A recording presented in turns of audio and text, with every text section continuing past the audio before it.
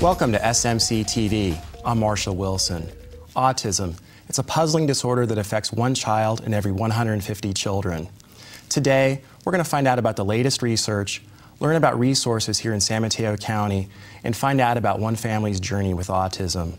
I'm joined here by Dr. Heidi Feldman of Lucille Packard Children's Hospital at Stanford and Lisa Valerio, the parent of a child with autism. Let's start out with you, Lisa. Tell us about your son. My son is 5.5 years old. His name is Nathan Tyler Valerio, and he is this beautiful, beautiful little boy. Of course, I'm biased. And he loves to tickle and play tag, and he loves to go horseback riding. He loves to swim. He's a joy. He's the love of my life. That's great. And Dr. Feldman, I think before the show we were talking, and autism is just one part of a child, and I think that's what Lisa brings up here. Absolutely. So, you know, all of us have abilities where we exceed and abilities where we're not as strong. So some of us are really good academically, but we can't sing on tune or can't throw a football. Children with autism similarly have a range of abilities. The areas where they tend to have the most weakness is in language and communication and in social skills. And yet they may have a wide range of other abilities that are really fun to interact with. And how is a child typically diagnosed? What is the process like? Children are diagnosed on the basis of their behavior. There's no test, there's no medical blood test or scan or anything like that that tells us whether a child has autism or not. So usually what happens is that a parent is suspicious because of something in the child's development or behavior. They seek the consult of a pediatrician or another trusted professional, and that professional, along with the parent, observes the child in both unstructured and structured ways, and together come to the diagnosis. And Lisa, what was the process like for your family? I'm going to start back a little bit and talk about sort of how I saw the signs and which led us to that. My son Nathan was, as they call it, sort of neurotypically developing up until about the age of 2 years, 2 years and 3 months. Was talking, playing, interacting, very typically, no signs of any of the signs of autism, which I'm sure we'll get into. But one of the signs, and what led me to concerns, was he would say words and he'd have them, and then all of a sudden he'd stop using them, and then they would maybe come back. And so I brought that up with our pediatrician, and she said, let's have his speech evaluated. And we went in and we had his speech evaluated, and at the time my sister, who's a special ed teacher, had said, you know, why don't you ask them about autism, because we noticed that he started to get really mesmerized and sort of fixated on the ceiling fans that were in her home. And I brought that up, and the speech pathologist, obviously, who, you know, cannot diagnose autism, but said, you know, why don't you, I'm going to have you get a referral into Golden Gate Regional Center, and they can take a look at your son and help determine if they see any signs of autism. But we are showing some delays in speech, so they recommended the speech therapy. And then I went and had, 3 months later, because there's quite the wait list, we got into Golden Gate Regional Center, and that's when they noticed the early signs of autism. If you, excuse me, if you look at a child's development, the cardinal signs of autism are in 3 areas. The first area is social interaction, how the child interacts with adults and other children. The second area is communication, and the third area is called either restricted behaviors or repetitive behaviors. For most children, unlike Nathan, the development slowly goes awry in those 3 areas. Sometimes it's very subtle, and parents don't even know exactly when their concerns began, someplace at a year or a year and a half, moving toward 2 years of age. In some proportion of children, the signs come on suddenly or gradually, but after a normal period of development. And that's Nathan's situation. Nathan was a bit older than many of the children who present with that regressive pattern, but that is about the presentation in about 30% of children. So when should parents, what are some of the signs that, you touched on that a bit, but when should a parent say, I really need to go see a specialist? The parents really know their children the best, and there's some point at which there's an aching feeling that something isn't going right. For some parents, there's no clear idea until the child is in with other children of the same age and they can make a comparison. That's particularly true, I think, of parents of firstborn children. But at the same time, some of the professionals that a child meets should be doing screening in case the parents haven't noticed the cardinal signs. So one of the obligations of pediatricians is to ask about, observe, and test children for their developmental status.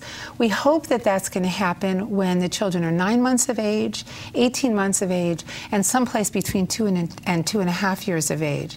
And that screening should be pretty systematic, so that if families haven't noticed or if families express some concerns, that can be validated by a screening test. And why is early intervention so important? Early intervention is extremely important because the child's development is going awry with autism.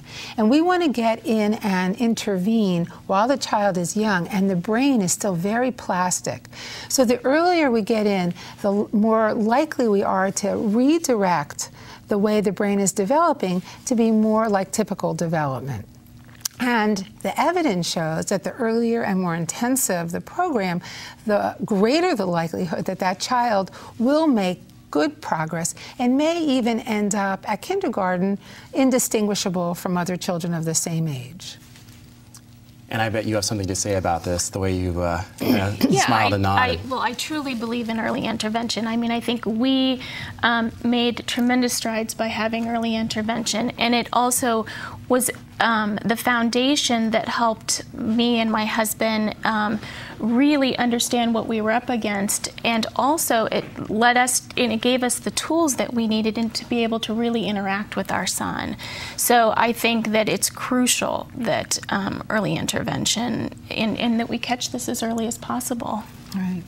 So the way that you obtain early intervention in San Mateo County is via the Golden Gate Regional Center. And parents can make a referral to Golden Gate Regional Center themselves, or their physician can help them with that referral. Once they approach Golden Gate Regional Center, there will be an evaluation to determine whether the child's eligible. And then if the child's eligible, they'll go into one of the community-based services here in San Mateo County. We're very fortunate. We have terrific resources in this county. So once the child is enrolled, there are many options. And each child should have an individualized program that considers their strengths as well as their needs, and also considers the family's strengths and the family's needs. So the family, as Lisa said, can be the best, not only advocate, but also interventionist with their child. And what resources have you found to be the most helpful? I would say that, like I was talking about earlier, I was fortunate to be able to go to Community Gate Path for Nathan's early intervention, and they have a family resource center there. And they really helped me with all the tools and resources that I needed. But I would say the most important and the most valuable resource that I have come across, or resources actually, is other parents. And parents who actually have children who are on the spectrum that are a little bit older than my son, because then I could actually tap into them and really ask them what worked for them, what didn't, and then be able to tailor that and look at those resources and then determine what was going to be the most appropriate approach for me to take with my son. So I'd say parents, interacting and talking with other parents with children on the spectrum. And I imagine that also lets you know you're not alone. There's a whole community out there. Yes, and there is a very large community that's very supportive. Family resource centers are a very essential point for families to learn the ways into the system. Our system, unfortunately, is not organized and coordinated through a single doorway, and it requires finding all these different resources, many of which have no formal relationships with other resources. And so the Family Resource Center can be a springboard into many other resources within the county and beyond the county. It's the kind of thing that humanizes the information that you might find on the internet. There's great information on the internet, and we wanted to highlight a couple of the websites that families might find useful. One of my favorites is called autismspeaks.org, and it has a terrific website. The part that I think families might find particularly useful is called the 100-Day Kit. And it's for families just at the beginning of the process so that they can understand their child, their own emotions, and the kinds of resources that would be helpful in aiding their child. And another website that I think is really important to bring up here in San Mateo County is the AbilityPath.org website, which will be going up, I think, in a couple of months. And this will be a terrific portal for families of children with autism and also other developmental conditions. And it will lead them to many of the other high-quality websites all across the internet. And it will also personalize the experiences of families of children with disabilities here in San Mateo County, highlighting some of the special resources that you can find here, such as horseback riding or swimming. Right, and you can share information there about great places to go and things to do. Yes. I wanted to shift gears just a minute and talk about some of the potential causes of autism. I'm wondering, what is the latest we hear about that in your research? We think that autism is a genetic disorder. And what's incredibly interesting these days is the way that we're learning that genes cause disorders, especially behavioral disorders. So when I was a medical student, we thought about genes kind of like the way we think about them affecting hair color or eye color. You know, if daddy's blonde and mommy's brunette, then the child has some probability of being blonde and some probability of being brunette. It's way more complicated than that. And what we're learning is that there are many different genetic conditions that can lead to autism, and that those same genetic conditions can lead to other neurodevelopmental disorders. So it's called a many-to-many mapping. And sometimes there's a specific gene that is affected, and sometimes there's a bit of genetic material that's either deleted or duplicated where it shouldn't be. And that's been called a copy number variant. So the genetic testing that gets done when a child is diagnosed with autism looks for all of these different variations. I imagine that this genetic testing is going to evolve pretty dramatically in the next 5 to 10 years.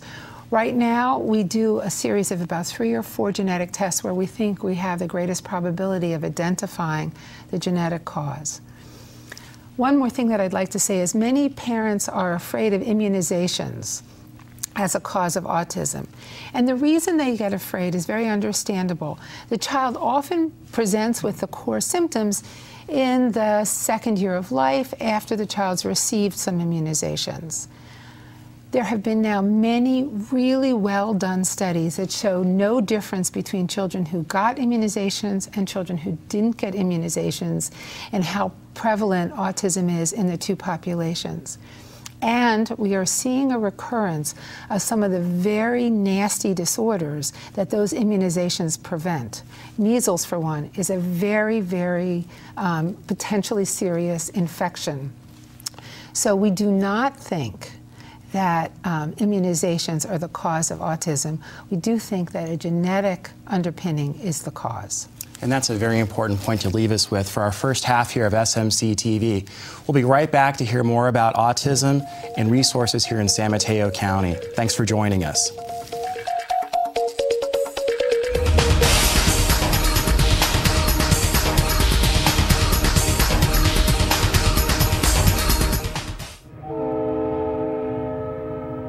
Because I have a doctor's appointment. Because I'll see if something's coming. Because I've done it before. Because I can get out of the way in time. Because is no excuse. Be smart. Be safe. Wait for the gate.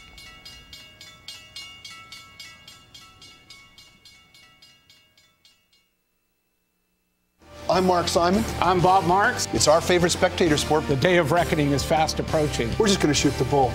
Join Mark Simon and Bob Marks each week on The Game as they cover the Bay Area's top stories, bringing you in-depth analysis on politics, business, and sports.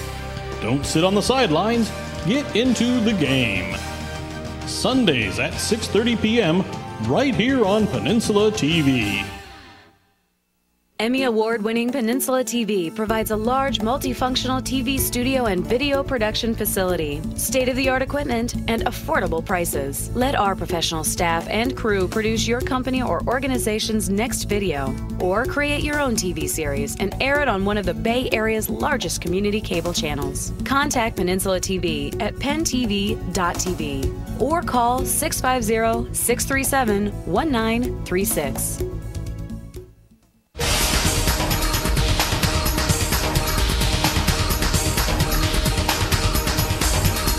Welcome back to SMCTV. I'm Marshall Wilson, and today's topic is autism.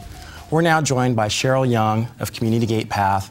We're also here with Dr. Heidi Feldman of Lucille Packard Children's Hospital at Stanford, and Lisa Valerio, the parent of a child with autism. Let's start with you, Cheryl. Tell us about Community Gate Path. We heard about that in the opening segment, but tell us more about it. Well, Community Gate Path provides a wide range of services. And for children, we specialize for children who have autism, cerebral palsy, Down syndrome, or other developmental delays. Some of the services that we provide are the early intervention that Lisa and Dr. Feldman talked about earlier that are so important for children. We also have an inclusive preschool, and the inclusive preschool is where we have 80% of the kids are typically developing and 20% of the kids with special needs. So it's an environment where kids can really learn from each other and really thrive. And another project that we have up in South San Francisco, which is possible through funding through the First Five Commission, is called Watch Me Grow.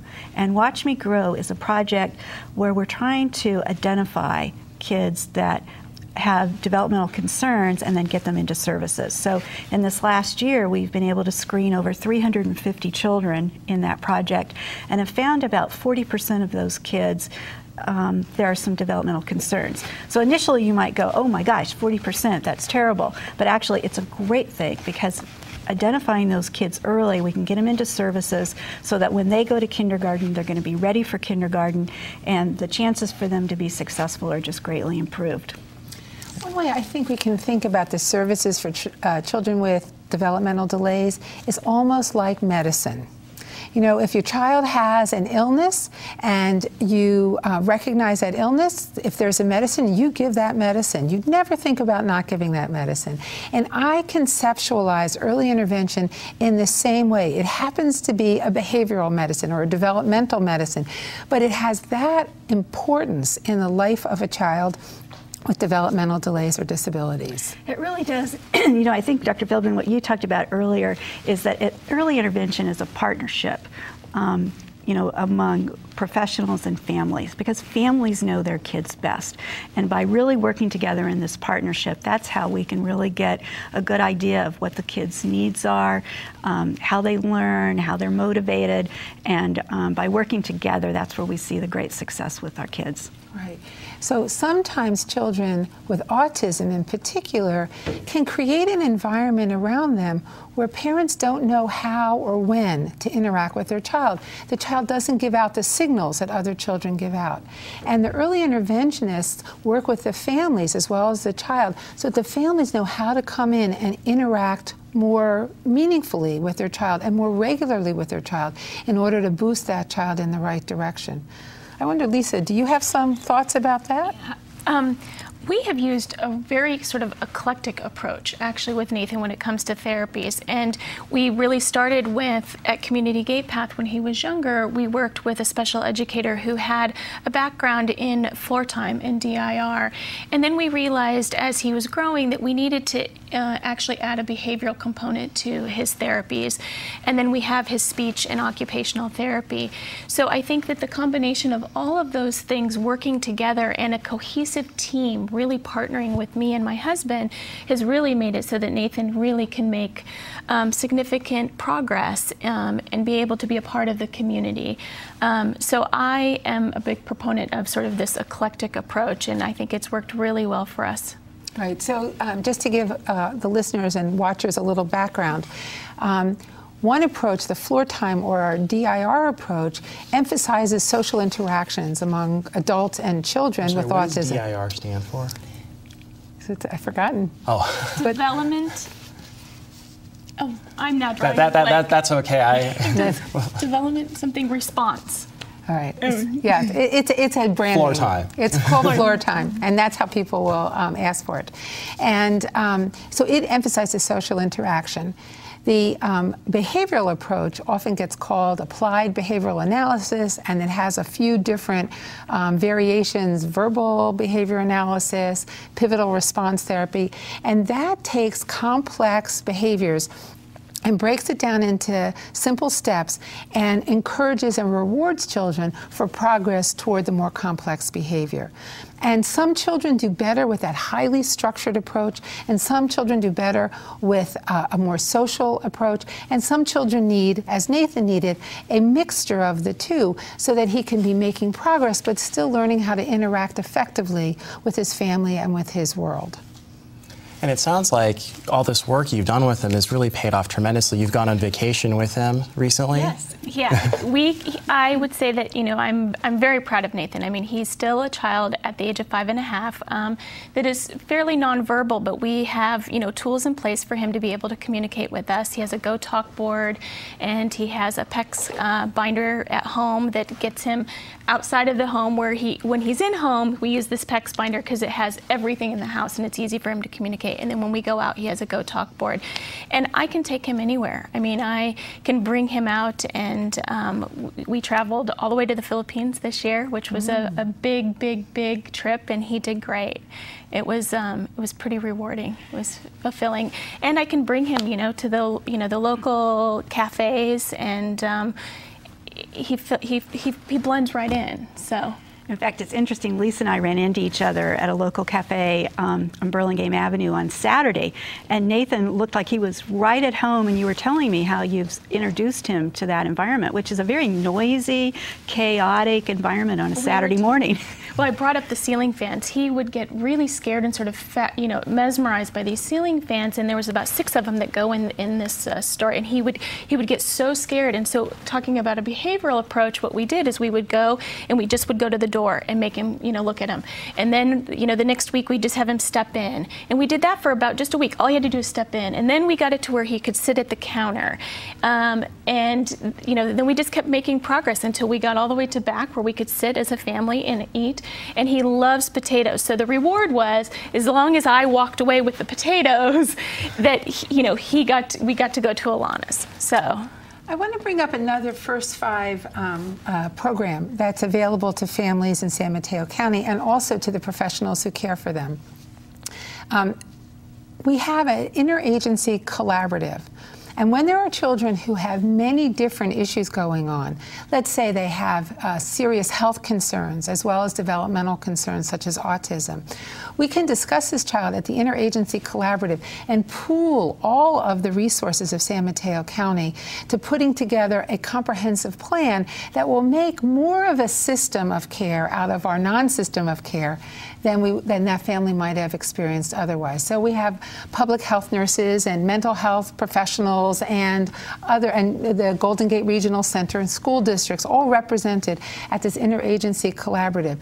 So sometimes if it really is difficult for families, they might suggest to one of the professionals involved with their care to bring the case to the collaborative for this rich conversation and for a revisit of what the plan is and maybe a coordination of that plan. It's quite difficult for families to negotiate this diffuse set of circumstances, and First Five is really trying to help us pull things together and get children what they need at a young age. That's really what we're seeing as our role increasing in helping parents navigate through the system. We've had a family resource center for the last 20 years that is staffed by parents who have children with special needs, and now we're putting all that information online for the AbilityPath.org, which is also funded by First Five.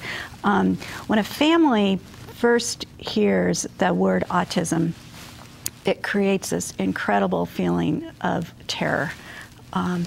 And if you go to Google and you text in autism, you will get back 17 million hits.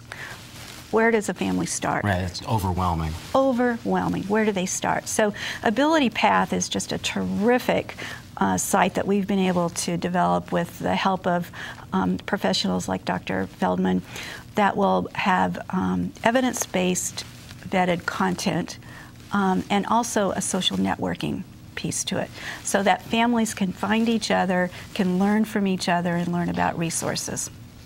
I want to talk, Marshall, a little bit about the prognosis for a child with autism. I think it springs off of some of the things that Cheryl just said. In the past, we offered families a dire prognosis when their child received the diagnosis of autism. We told them things like, the abilities that you see in your child at age 6 will be the abilities that that child has lifelong. We were wrong.